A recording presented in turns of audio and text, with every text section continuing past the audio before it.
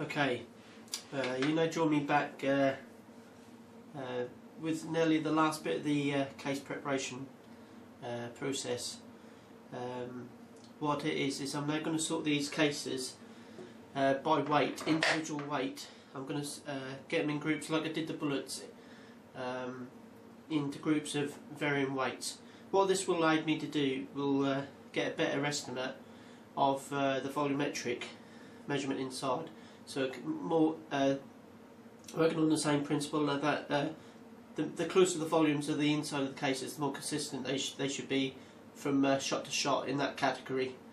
There will be a bit of variance between the highest and the lowest. I haven't measured any yet, so we'll find out as we go along. I've got the first 100 here to do. I thought I'd do the first sort of 10-15 for the camera. So this is nearly the last step of the case preparation. All we've got to do now is resize these just prior to putting the primers in. So this is I'm gonna each case I'll weigh it. I've got two cameras running here at the moment. I'll see if I can get them both working together in conjunction with each other. I've got my scales zeroed and they're reading down to 2/100ths of a grain. So I mean they should be fairly accurate. What I'll do is I'm going to batch my cases in groups of half grain intervals. So I don't know what they'll weigh. So I've got a piece of paper here. If I need to rip it up and make various little groups, that's what I'll do. This will help me sort out my match brass from my blow off brass. Because as obviously if you're doing all this, your match brass want to be the most consistent and the closest to its partner in the firing cycle. So anyway, we'll start off with zeroed. We'll measure the first one, see where we start off at. So it's 195. I'll just slide it over there. That'll be the 195 group. Actually, what we'll do is just quickly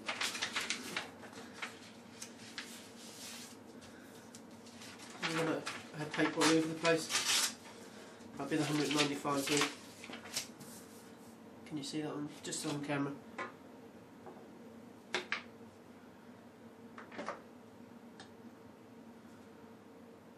There's 195.5.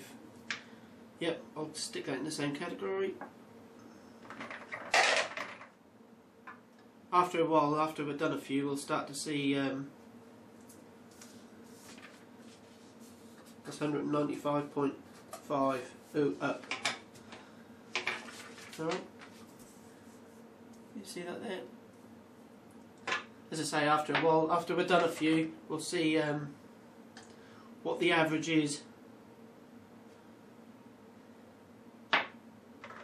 It's a laborious old job, like a lot of this process, but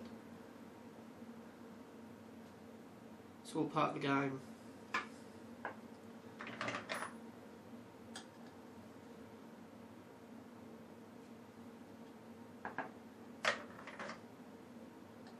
Just make sure the scales come back to zero every time.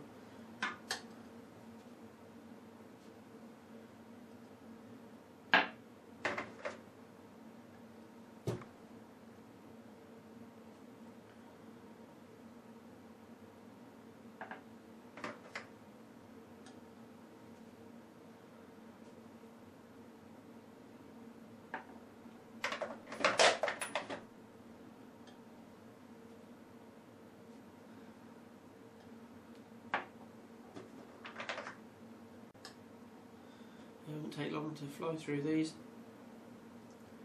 They're all fairly within half a grain.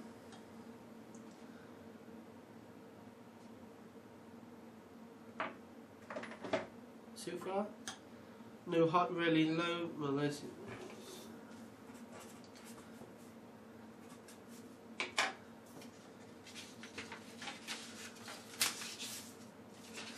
As I say that, we get one.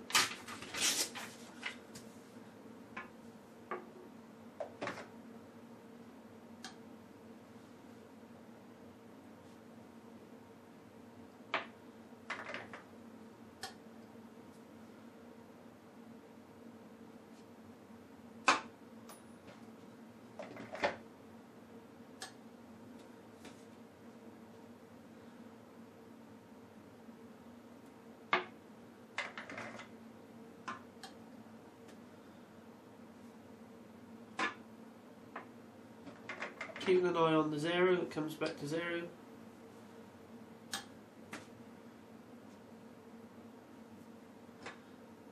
Tenth of the grain is so minuscule, but if we're being anal, you know, you got to stick to the rules.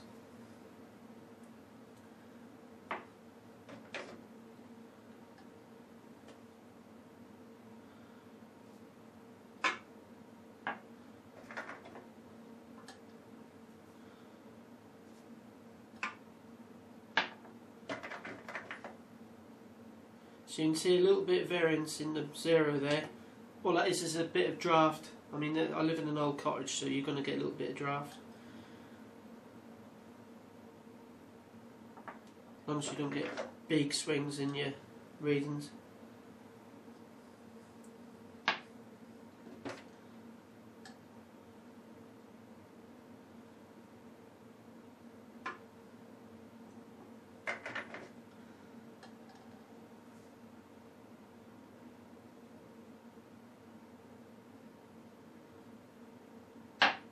Right, I'll crack on. I'll turn the cameras off now because this is like watching paint dry. I'll crack on and I'll come back to you when I'm getting all 200 cases done.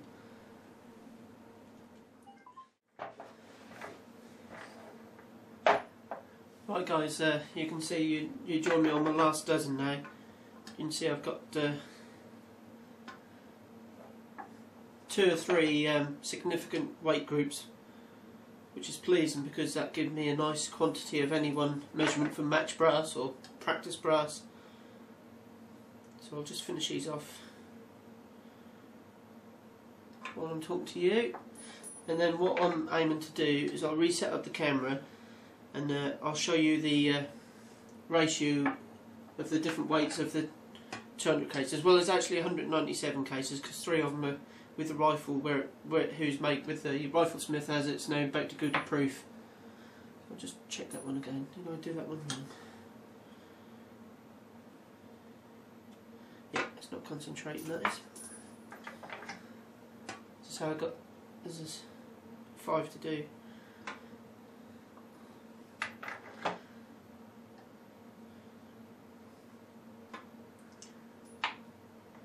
The heaviest I had is 196.4, and the lightest one I had is 194.2. So it's about 2.5 grains difference between the highest and the lowest. Which, after all the work we've done to them, I don't think it's too bad. For a sporting rifle, I mean, you could just shoot whatever case you like. But for competition at range, you know, as I said many times, that will make a difference. Right, last one, and then I'll re-angle the camera, and I'll show you the groups we've got. See, that's 144.4. Just finish on the low one, just double check that 0 there. Yep, that one goes there. Right guys, I'll reposition the camera, and I'll show you the different quantities of each weight. We've got 194 hair, between 194 and 194 to 194.5, 194.5 to 194.9, 195 to 195.5, and then the heavy ones 195.5 to 195.59, and then 160 high. So we've got 4, but I'll show you. I'll position the camera, that'll be a lot easier to explain it. Okay chaps, just as a final picture to show you what we've done, all the brass has now been segregated into its weights. You can see the 3 main bulks. Obviously this will be the biggest amount here, which is handy because shooting F class over a weekend you need roughly, I know, so 110, 120 prepaid, preloaded rounds. There should be enough there to give me that. These 4 and these 2 on the left, I will discard them or use them for things like testing, like for a new AL gauge. I'll ream the hole out on one of these to make gauge, but I'll cover that later.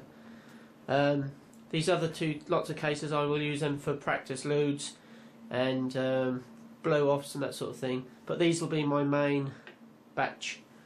I don't know how many there is there, but there's a good, how many we've got? 7, 1, 2, 3, 4, 5, 6, 7, 8, 9, 10, 11, 12.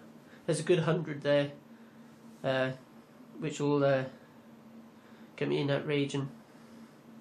Okay guys, as far as I'm concerned now, these are now ready for priming, so we'll reset up the video and we'll start priming.